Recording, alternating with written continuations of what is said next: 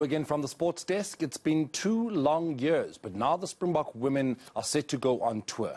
There are 3 confirmed international matches against France, Wales and the Barbarians, with negotiations to add a 4th game at an advanced stage. The prospect of overseas travel has lifted the team's spirits. They're relieved to be able to prepare for next year's World Cup tournament. eNCA's Justin Ford has more. The Springbok women's team will get together in Pretoria on Wednesday as they fine-tune their preparations for an outbound tour to Europe. The camp will be used to further align the team's style of play. The key objective is just our ball-carrying ability and to keep the ball for a long period of time.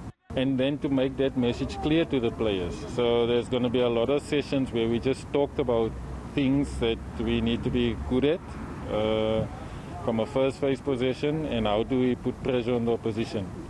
But the challenge is massive. France is number 3 in the world. They play consistent 6 nations. But that's where the challenge is, and that's the opportunity for our team to go and prove ourselves on that stage.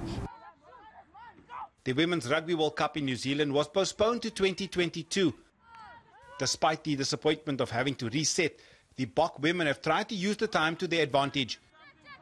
We also thought it's really sad that the World Cup didn't happen this year, but it really gave us a lot of time to actually play. We played against Kenya 2 tests already, and I think our team, the squad will stay the same, so that's great for the younger players and for the older players just to gel more.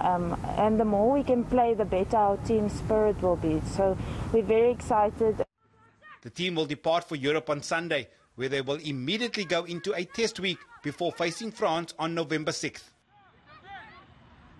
Justin Ford, Cape Town.